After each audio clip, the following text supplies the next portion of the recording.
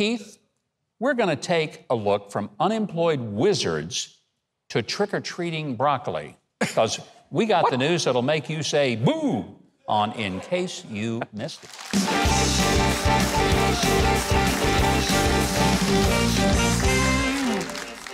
The city of Christchurch, New Zealand, voted to fire the town wizard after 23 years. Ian Brackenbury Chanel was paid $16,000 a year to provide wizardry and wizard-like services, whatever that is. I'm guessing mostly wizard-like services, and to promote tourism. But the council decided that a wizard no longer fits with the modern image that they want to convey. Ian said they're a bunch of latte-drinking bureaucrats with no imagination. And then he turned them into toads. Well, he should come to work for the Biden White House, because they desperately need a wizard. And there are plenty of people there who could use brains, a heart, and some courage. So that's... There you go. He may have employment yet. Looking past Halloween, here's what every man is going to want for Christmas. Ever dream of being able to mow your lawn in under 10 seconds? Ooh. Well, Tony Edwards, a mechanical engineer from St. Martin's, England, can do it. He just set a new Guinness record by building the world's fastest riding lawnmower. It's got a Suzuki motorcycle engine. He got it up to just over 143 miles per hour. Wow. He says it can even go faster, but the front wheels leave the ground. Yeah, no doubt. That really can mess up your grass when that happens. Oh, yes, it does have lawnmower blades. That's one of the Guinness requirements. So don't give him road rage. He'll mow you down, literally. Yeah. But he lives in the desert, so he doesn't have any grass. Well, that's because it wasn't a desert until he started mowing it. There you go. It was a lush field, but now it's a desert because he mowed it at 143 miles an hour. Wow. Incidentally, the world's slowest lawnmower is still a sheep, otherwise known as CNN viewers.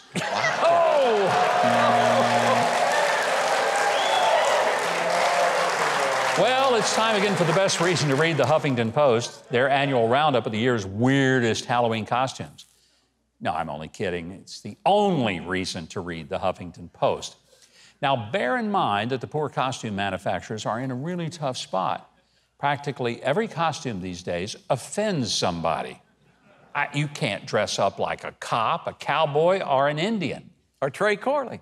No. Can't even do that anymore. Hey, do you know what would happen if the Village People debuted today? They all would be in business suits. I mean, wouldn't they? Yeah. These people don't even know who the Village People are. I know. I'm sorry, they don't look that young.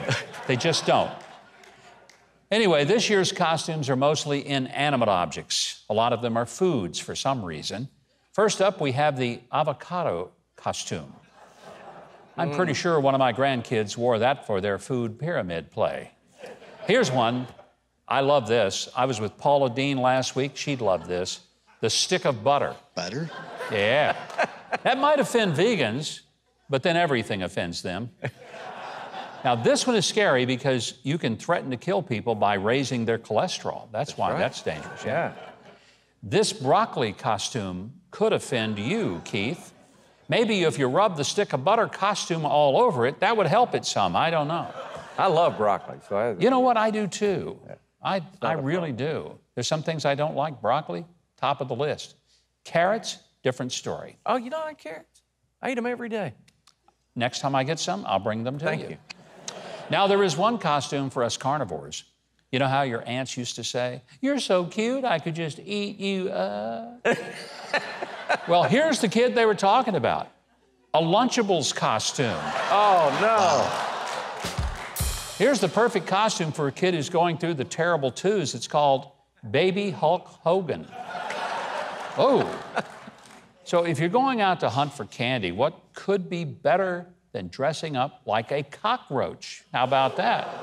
Oh, yeah, okay, it's disgusting, but at least you're more popular than Congress.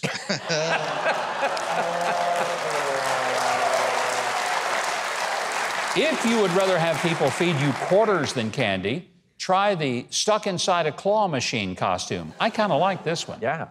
And finally, here's one that we made ourselves. It's called stuck telling in case you missed it stories. Very true. What a horrible thought that would be. That is horrifying. Well, thankfully, that's all we have. So before Dr. Fauci shows up and orders us to wear 3 Halloween masks, I'm going to end it right here.